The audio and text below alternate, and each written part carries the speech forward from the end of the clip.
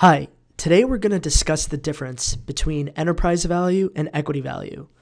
As you'll see in the screen, we've got a simple balance sheet with the assets equal to liabilities plus equity.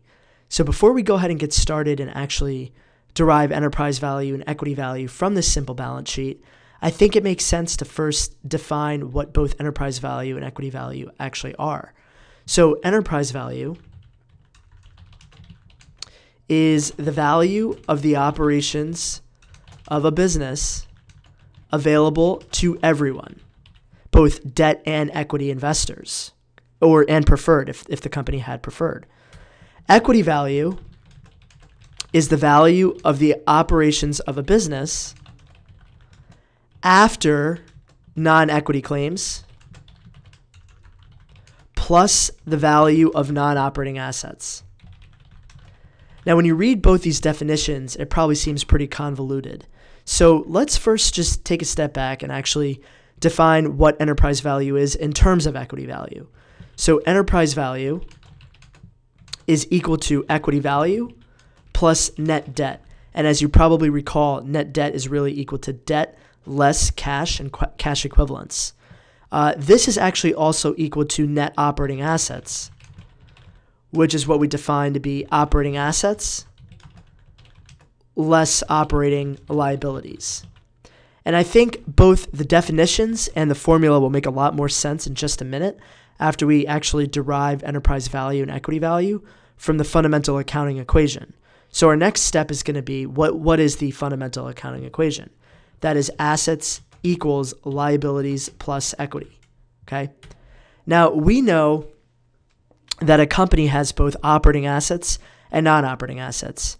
In other words, unless you're a bank, cash is not really a part of core operations of the business, while accounts receivable and plant property and equipment are. So I think it's fair to say that a company has both operating assets and non-operating assets, with the most common non-operating asset being cash. Okay, and we'll discuss this in greater detail later on. And we can also agree that a company has both operating liabilities and non-operating liabilities. For example, accounts payable, accrued expenses, those are all considered operating liabilities because they're involved with the daily operations of a business, while debt, on the other hand, is considered a financing liability. So let's go ahead and break this up into operating liabilities and non-operating liabilities, with debt being the most common non-operating liability. And then equity is equity. You don't really break it up into, operating equity and non-operating equity. That's sort of nonsensical. So now what we're going to do is just some simple algebra.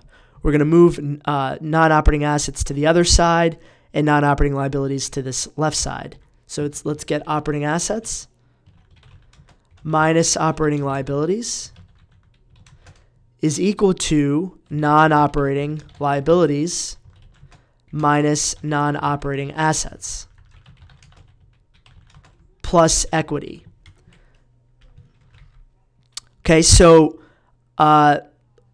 we can actually use some shorthand notation now. So operating assets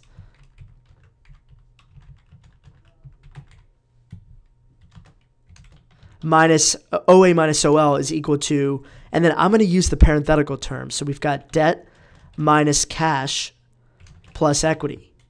In other words, operating assets minus operating liabilities is equal to net debt plus equity, which is also known as enterprise value. So hopefully with this derivation, you can see what these two definitions really mean. So enterprise value is the value of the operations of a business available to everyone. You can see it's the value of the operations available to both debt and equity investors, while equity value is really the value of the operations of a business after taking out non-equity claims such as debt. But just be aware there's other things other than debt. There's preferred stock, there's non-controlled interests, technically unfunded pension liabilities, but really for all intents and purposes, debt is your most common non-equity claim that you need to net out of enterprise value.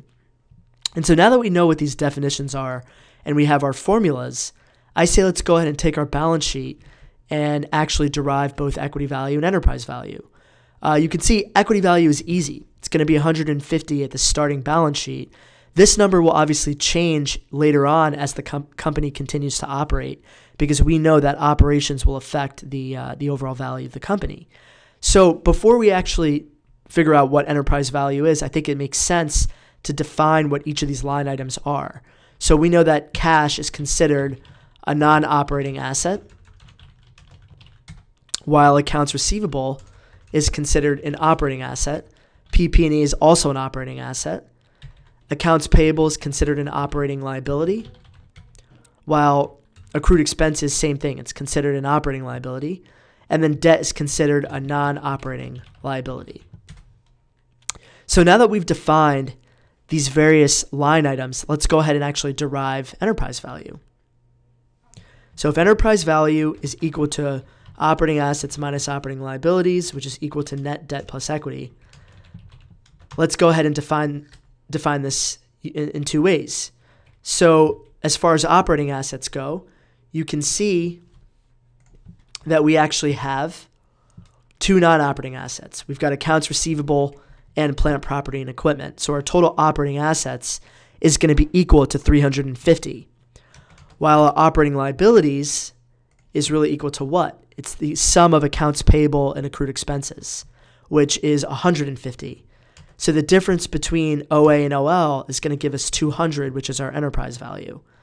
But now what I want to do is I actually want to derive this. I want to calculate enterprise value using net debt and equity. So if we know our net debt is going to be what? It's going to be this 150 of debt less this 100 of cash. So let's put that down right now. And then our equity is 150, as we can clearly see from our balance sheet. So we know the difference between the debt and the cash, which is net debt, is going to be 50 plus the 150 of equity. So the sum, again, is 200. So you can see that the enterprise value is equal to 200, while the equity value is equal to 150. So hopefully at this point, you can clearly see the difference between enterprise value and equity value. Once again, enterprise value is the value of the operations of a business available to everyone, while equity value is the value of the operations of a business after subtracting out non-equity claims plus the value of non-operating assets. So this concludes our brief video seminar on the difference between enterprise value and equity value. Thank you.